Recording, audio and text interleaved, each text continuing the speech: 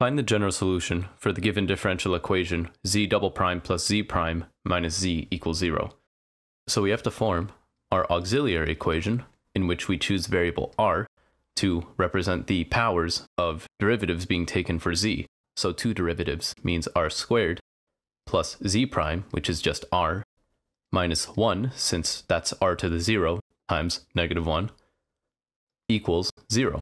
So unfortunately, this solution can't be cut and dry, since nothing multiplies to negative 1 that adds to positive 1.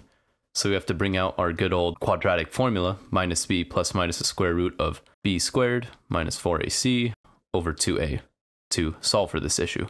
So we know that a is the coefficient of r squared, 1, b, coefficient of r, which is 1, and c is the constant, which is negative 1.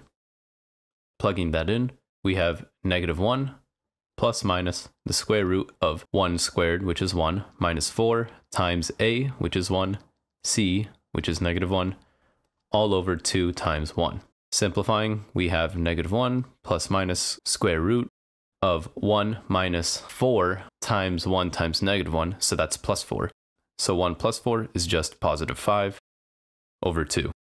So this now gives us our two root solutions, r equals minus 1 plus minus square root of 5 all over 2, in which r1 equals the, let's say, the lesser, so negative 1 minus rad 5 all over 2, and r2 equals the greater, or negative 1 plus rad 5 over 2.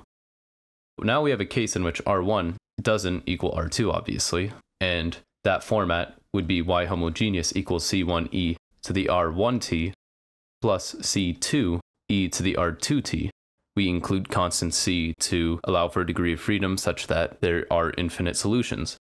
So we have r1 and r2, it just looks misleadingly large, but there's no issue going on here. It's just going to be some random decimal. So our answer, y homogeneous equals c1 e to the r1 negative 1 minus rad 5 over 2 times t plus c2 e to the negative 1 plus rad 5 over 2 t. And that's all. If you have any questions, please leave in the comments below, and good luck.